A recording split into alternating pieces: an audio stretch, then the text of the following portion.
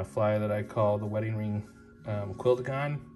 It's kind of a variation of the Devin Olsen Quilldigon that he ties, that I find works really well out here in the Pacific Northwest. Kind of starting things off with a Vivus GSP gel spun thread.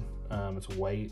It really only matters that it's a white thread. You could use nano silk or something like that as well, but I like to use this because it keeps the bodies really thin, so you get that really good sinking ability. The next thing up is these two kind of neon Sharpies. I like to use a pink and an orange for this. And then I use a Solarez UV resin. You could use anything. The Loon products work pretty well as well. This is a thin hard that I like. I have a Hannock bead here. Today I'm gonna do a silver bead version. I like to do it also with a copper. A Fulling Mill 5125 and a 16. I'm tying it in this size just so you guys can see it, but I generally tie this in an 18 and a 20. These Fulling Mill hooks run a little bit large, so 16 is really like a 14. Then we have Sally Hansen's Hard Nails just to finish this fly off.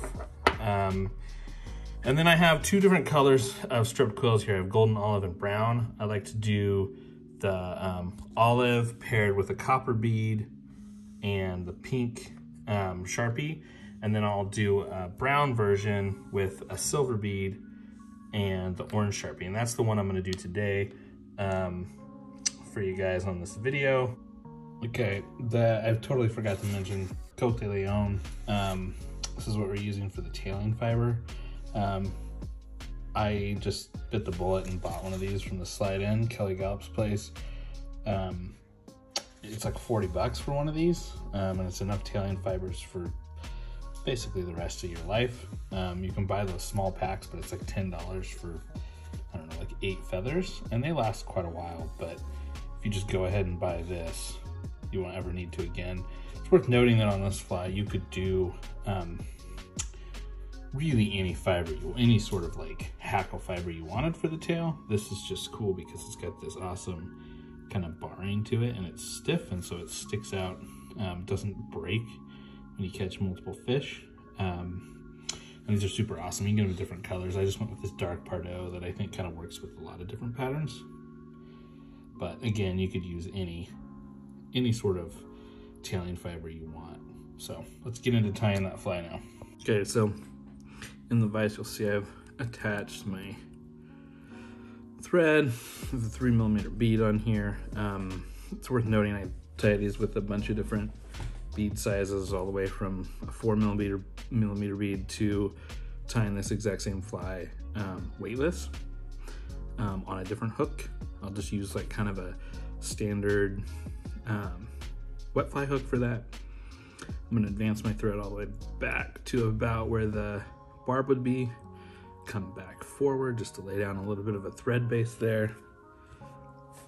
Take my Cote de Leon fibers here, and I'm gonna pick off, oh, I don't know, maybe 12 fibers. I know a lot of people, you leave these real thin.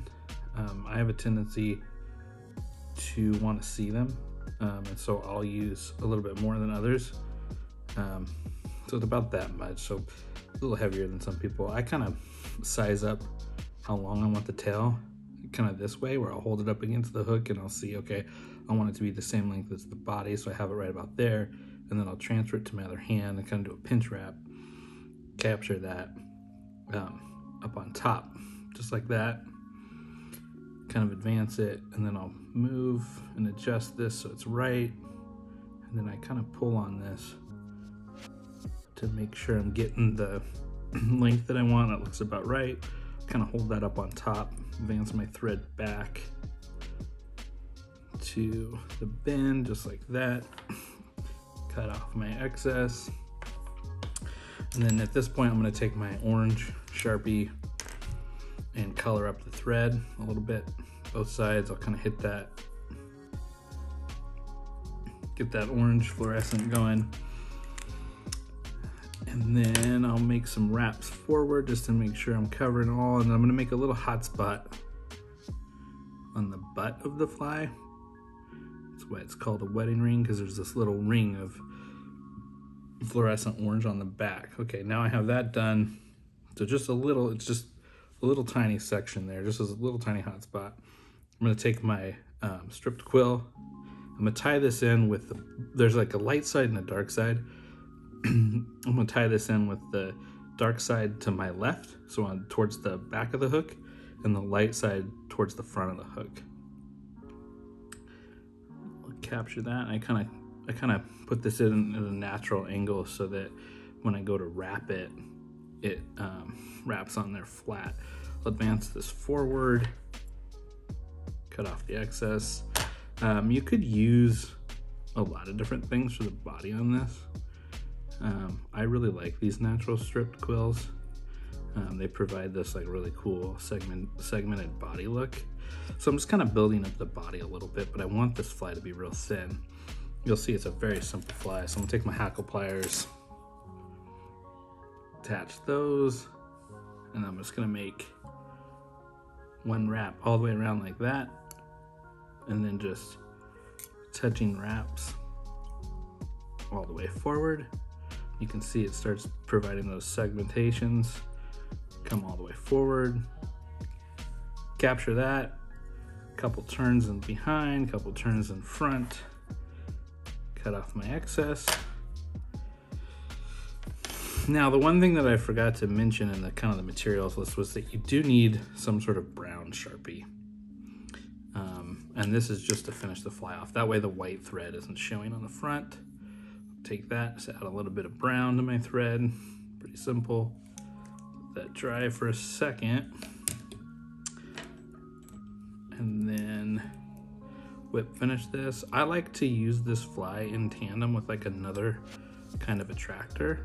I've tied this kind of more of a traditional style without the hot spot, and I find it doesn't fish as well without the hot spot. That's why I added that. And then in tandem, it's kind of nice because if you use some sort of attractor, a lot of times I feel like the attractor helps pull the fish in, and then they end up eating this more natural looking fly. So at this point, I'm going to take my resin and add that to the body. I like to start on the bead of the eye because the bead, these slotted beads have a hole in the back. I like to fill that with resin if possible. The other thing worth noting is like a lot of people tie this and they'll put the Sally Hansen's on first and let that dry and then do the resin because it's more durable. I agree that it's more durable, but I actually prefer this fly with it on after. I like the way it looks better, but it's just personal preference. If you want something that's even more durable, I would do it the way they suggest with the Sally Hansen's first. So I'm just kind of adding a little bit, and then with the bodkin of the resin, and then with the bodkin I'm coming in and I'm just kind of spreading this out and making it real even. I'm trying to make that body real thin. I just want it to coat it so it's durable. And then once I have it real even, I'll kind of spin it because it kind of helps spread that fluid out in a smooth way. And then I'll hit it for just a couple seconds with that UV light. Then I'll let it sit for a second just to kind of cool. I feel like sometimes if you don't do that, the fly will get kind of a matte look to it that I don't like. It won't be as clear. So I'm gonna go ahead and finish this with the light. And this is a real simple fly. Like you can crank these out real fast, but it's pretty effective. Then I'm gonna add the thorax spot on top of the Sally Hansen's. I have a fly that did it earlier that I'm gonna add it to that's dry. I like to let the resin sit for a little bit longer. So I'm gonna go ahead and take this. I don't know if you'll be able to see this that well, but I'm just gonna add a little spot to the top with this Sally Hansen's. I'll show you that, what that kind of looks like there, but that's the finished fly. The brown and orange Wedding Ring Quilldigon. Find this fly real effective everywhere that I've fished it. So go ahead and give it a try, see how it works for you. Again, this is a size 16, which is more like a 14 on this hook, and I would probably do this in smaller sizes, but just so you guys can see it, did it in this larger size. But that's the finished fly right there. Give it a try.